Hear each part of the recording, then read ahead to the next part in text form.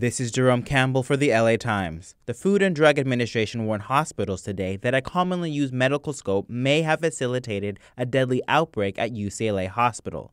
Ronald Reagan Medical Center has recorded 2 deaths attributed to the drug-resistant superbug CRE.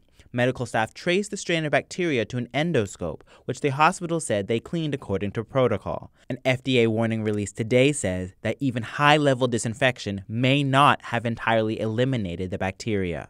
There have been nearly 6 similar outbreaks in the U.S. since 2012, including parts of Illinois and Pennsylvania, as well as Seattle's Virginia Mason Medical Center.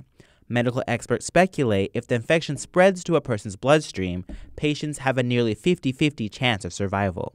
Nearly 180 patients at the Ronald Reagan Medical Center may have been exposed, and the hospital has contacted patients to be further monitored. For more information, visit latimes.com or follow us on Twitter.